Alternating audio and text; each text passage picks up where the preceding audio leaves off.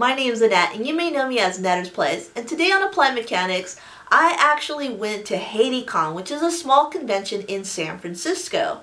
So HaitiCon raises money and awareness for patients with tuberculosis and AIDS.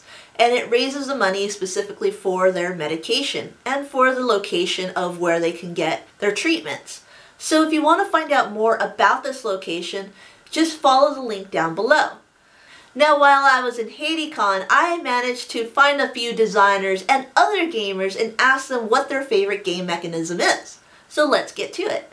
So what is your favorite game mechanism? Card drafting. I love resource management. I love economic games. I like auction. Auction and worker placement work together.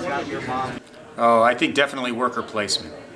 Train resting, like in 18XX and Locomotive Works.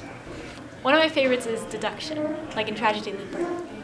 I like all games for the mechanisms they have, so whatever works in a game, works in a game, but that said, I do really enjoy games with an engine building mechanic.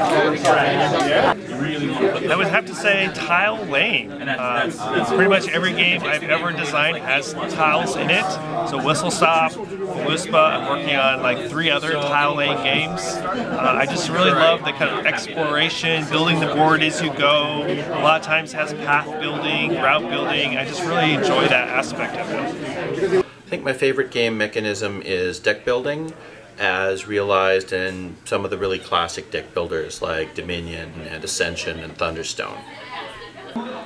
These days I like simultaneous play because it's the antithesis of downtime when everybody's playing all at the same time, like you might get in Magic Maze. Well, thank you so much, and I hope you enjoyed that. We'll see you next time. Bye!